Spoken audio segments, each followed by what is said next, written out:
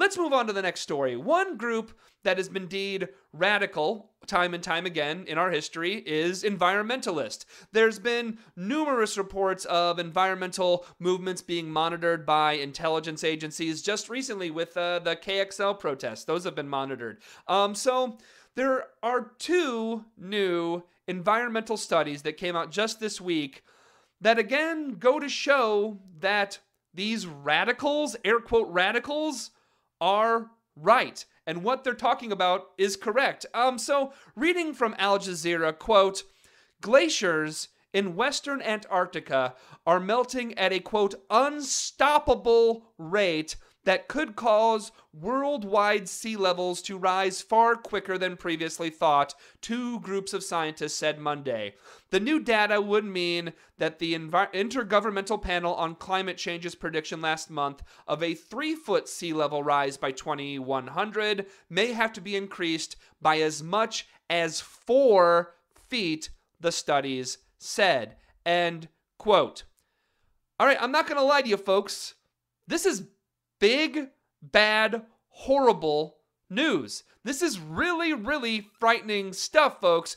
And so here's the deal about these specific glaciers and ice sheets here. The way they're positioned, once they've started to melt, and they have, there is actually no way to stop them. There is nothing physical in place that can block this stuff from going once it's started. That's the problem with this. So nothing at all. Nothing can be done anymore. This is started. There is no stopping it. Al Jazeera actually has a quote from a glaciologist, which is, I guess, a glacierologist at NASA named Eric Rigneau. He sums the situation as, quote, it has been compared to a wine bottle that that has a cork at the front, where the cork represents the ice shelf.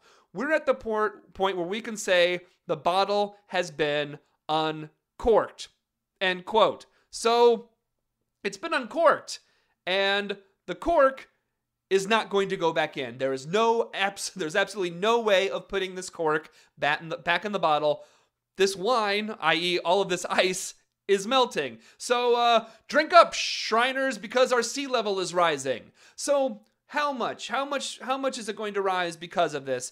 Reading again from Al Jazeera, quote, the melting of the West Antarctic glaciers could have major consequences worldwide, the scientists said, and could result in an additional 1.2 meters or about 4 feet of sea level rise in addition to what has already been predicted in other studies like the IPCC report, end quote. So, and again, what we're talking about specifically is just 6 giant bits of ice that are up in the Western Antarctic. And these are just 6. And there's a lot more up there. But these 6 bits alone, these 6 giant bits, are equal to 4 feet of sea level rising up.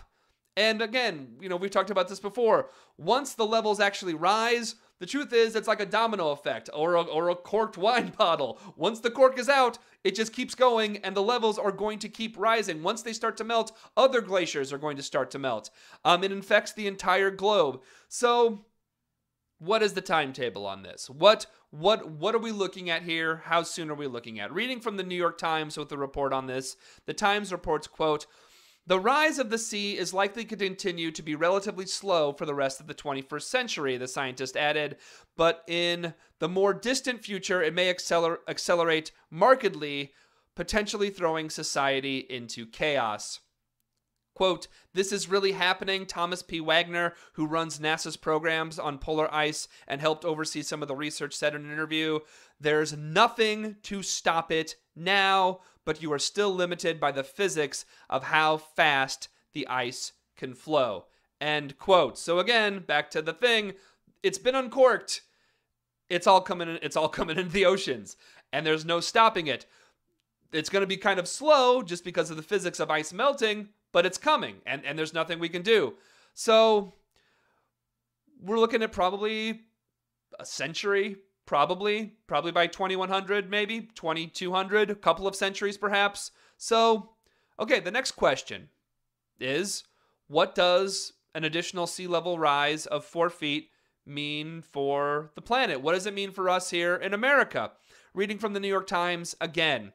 Research published in 2012 found that a rise of less than 4 feet would inundate, I'm saying that word long, I don't know what it means. Whatever. The land on which some 3.7 million Americans live today. Miami, New Orleans, New York, and Boston are all highly vulnerable.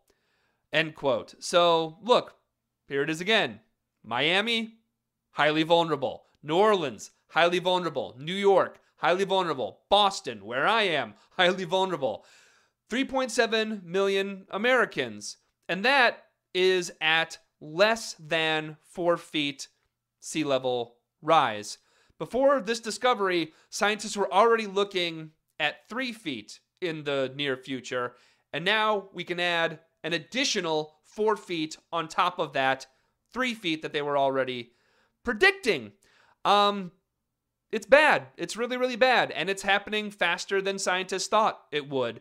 The group Climate Central actually just produced this amazing and terrifying interactive map. You can actually find it at sealevel.climatecentral.org. Again, sealevel.climatecentral.org.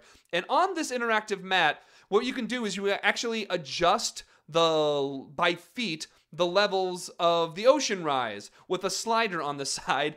And by doing that, you can actually watch street by street and neighborhood by neighborhood which areas are going to be flooded, which areas are vulnerable by the sea level rise. Again, you can find this map. It's an interactive map at sealevel.climatecentral.org.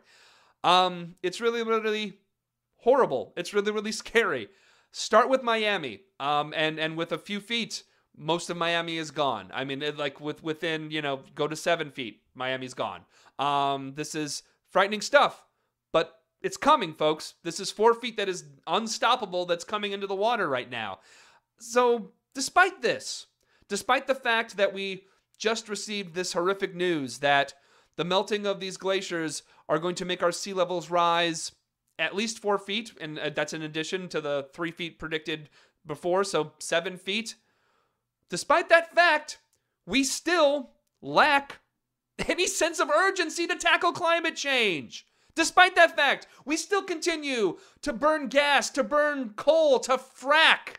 And now the Obama administration is actually talking about opening up a ban on exporting gas from the United States. So again, this was never about having gas and energy security for the United States. They're talking about exporting it. It's about making money for these few oil companies.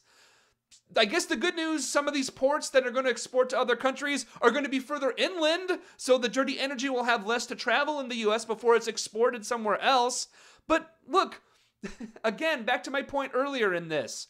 The ones who have been sounding the warning bells on this, who want immediate action on this, are considered to be radicals.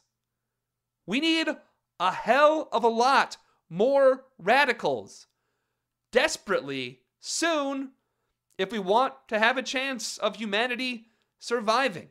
We'll be right back.